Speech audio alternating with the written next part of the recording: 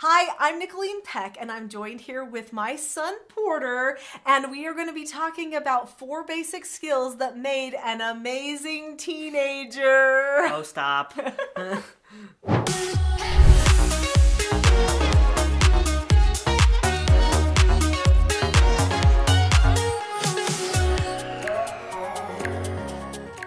In this video, we're going to be talking about some real stories from Porter's life, and we're going to talk about these 4 skills and how they have helped him become the young man that he is today.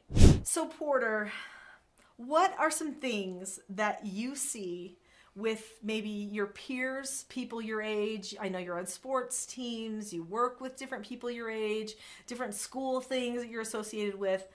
What are some of the struggles that you see them having that you wish they didn't have to have? Accepting no answers. One of the biggest ones I have seen is it's hard to do in situations, in certain sports things that I've been in. You lose a game. That's a big one. Ooh, what does it look like? They lose the game, which means they got a no answer. Then what? What do? They hit the ground. They sit on the ground. They cry. It's really, I know, it's big boys crying. They get moody. Yep, I've seen the moody. They punch things, everything. It's crazy. But you don't, because what goes through your mind? What goes through my mind? It's just a game, and there will be another one, another try. More hopeful. Yeah, I like it. And I've been taught by a good mother to accept a no answer. Yeah, so you're like, it's just a no. It's just a no answer, no big deal. Because how many times growing up did you come to me about something and you're like, Mom, and I'm like, oh, Porter, this is one of those no answers of life. Definitely did that a lot. Yeah, so we're going to be talking about accepting no answers because that's definitely part of this video today. That's going to be one of the skills that we're going to mention. But I wonder if there's other things like, I feel like young people, correct me if I'm wrong if you haven't seen this, but I've definitely seen it, and parents have talked to me about it, that it seems like a lot of young people don't take responsibility. Oh yeah, for sure. That's what does that look like? They don't do anything around the house. They only do things that they want to do. And even in their schoolwork, they just don't do it, and they don't kind care. Of brag about it. Yeah. Yeah. No, I've heard the bragging, well, I don't do it. I don't want to do it or whatever. And so they're not taking this personal responsibility, which means that they're kind of going nowhere. There's a lot of laziness too, wouldn't you say? Oh, yeah. Major laziness. I feel like at your work, you've mentioned that there's people who, I mean, obviously not naming any names, but that there's people who struggle with laziness. Yeah. Yeah, and what does that look like when they're in a work environment? What does it do to you and everybody else who's on shift with them? It's hard. It's hard for me to take. I know it might be easier for them, but it really makes everyone have to pick up the slack. It makes everyone have to do more work, do their job, and it's just frustrating. Yeah, well, so, because then you're like, oh, great, I've got to work with them, which means I got to do 2 jobs instead of 1 job. And luckily, you have a good work ethic. We have a whole other video about that, so you can check that out. But yeah, Porter, people are struggling, but you haven't had the same types of struggles. And that's why I invited you to be here. I wanted to talk to you about 4 very simple skills that a person can learn, even when they're tiny, when they're 2 years old, which is when you were learning them, when you were a baby, but how those make a difference for your whole life. So we're not going to go into exactly what the skills are yet, but just tell us, how has knowing these 4 basic skills changed you? It has made me such a more calm person and more confident with knowing these skills. If I didn't have these skills, I would be the most defiant person. He's pretty strong-willed. He really... I wouldn't want to do anything for anybody but myself. Yeah, that's true. Especially because that's the narrative that the young people have, right? Porter, we're going to talk about the 4 skills and we're going to go into some detail. But before we do, we got to give these people a message. They should do what? Subscribe. Subscribe. Why do they want to subscribe?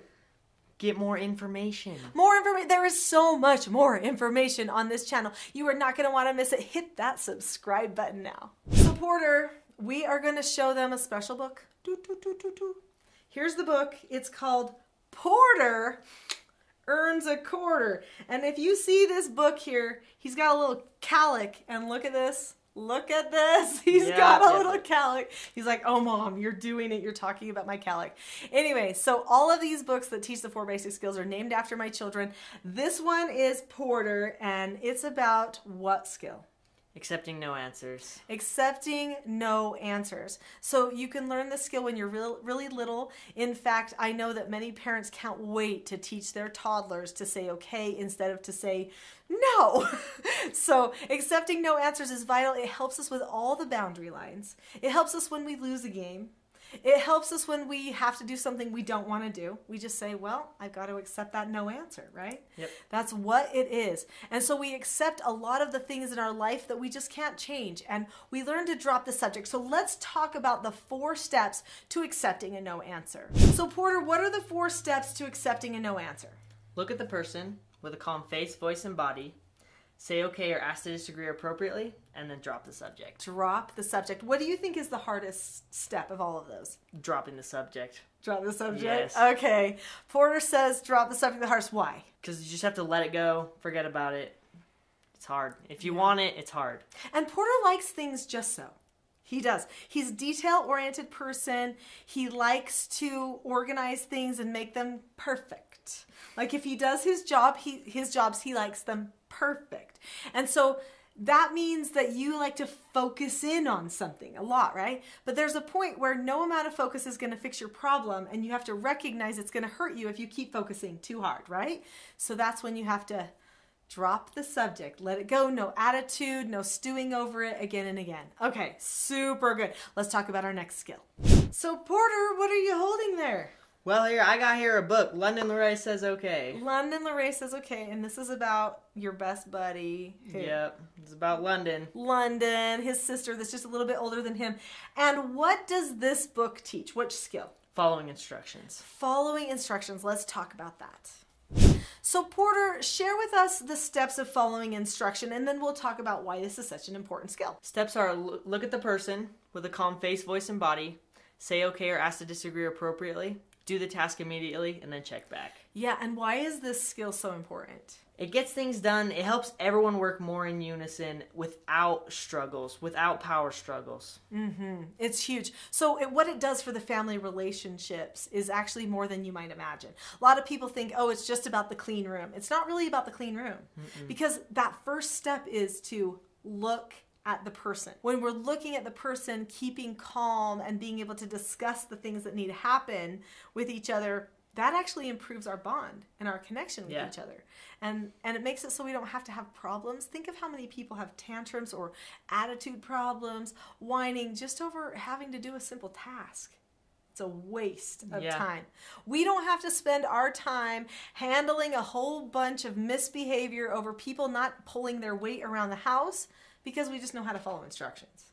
Saves time. Now we can talk about the things that are the most important.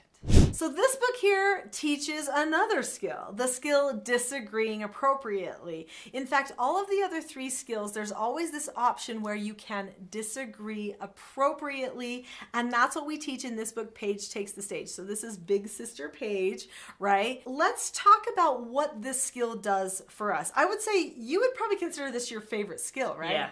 Yeah. Okay, so let's talk about why. Why is this your favorite skill? It gives you a point of view. It gets your voice out there in a calm way, and you don't have to yell or raise your voice at anyone around you. Yeah, so you're understood, but you feel like you were able to maintain control of yourself. You feel more powerful than if you're just getting angry at somebody all the time, right? So should we talk about the steps to that you got it. What are the skills? Okay, let's talk about the steps. So the steps are that you look at the person, you keep a calm face, voice, and body, you say that you understand the other person's point of view, then you share your point of view, you listen to what they have to say, you say okay, and then you drop the subject. And this skill can be used for anybody. So have you ever used disagree appropriately with anyone outside of the family? Maybe they didn't even know you were like using a skill, but you did use a skill. So when? All the time. On my soccer team, at work, with my managers, all the time. I don't particularly agree with something, or I have a problem with something, and instead of just going and blowing up in their face, you go and disagree appropriately, and everything goes a lot smoother. Awesome. So Porter, we're going to have a whole other video where we role play these skills for people so that they can see them in action. But for now, just know you can use it in any scenario.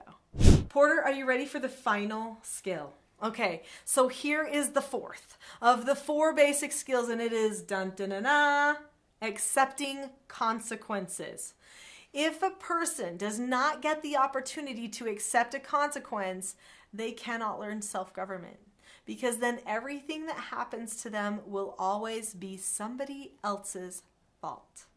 Porter, I'm guessing that your age, you probably know young people who, if something happens, they blame somebody else all the time. Yep. All the time. All the time. Yeah, this is a very common thing. People not taking personal responsibility. And the reason why is because they don't know how to accept consequences, whether they're natural consequences or artificial consequences. So in our family, we oftentimes use an extra chore because it's fast and because work is the antidote for a sick character. But we can also talk about natural consequences. Now that you're older, we spend a lot of time saying, oh, Porter, this is what happened. Like, it's probably not good because of this. Here's the natural consequence. What you should have done was this. And we explain those natural consequences to you. So I think that it would be good for people to understand why you're okay with this skill. Because there's a lot of people, there's a lot of young people who are not okay accepting consequences like Quinn does in this Big Win for Quinn book. So Porter, tell everybody how come you're okay with it. Accepting consequences is the best way to learn, especially natural consequences. If it's a natural consequence, it's something you did on your own, say you didn't finish your homework, then you can't go to your friend's house because you have homework to do. That's the best way to learn, at least in my opinion, because then it teaches you that you better get your homework done instead of procrastinate and do whatever you were doing. Yeah, good point. I love how you just said that it's the best way to learn. So the whole point of the teaching self-government system or way of communication and problem solving as a family is to make sure there's a focus on cause and effect. And so what you're saying is because you were corrected all the time and because you also recognize natural consequences because you've been at this for a while, that you actually see yourself learning and growing and not making the same mistakes again and again. This is huge, really enormous actually.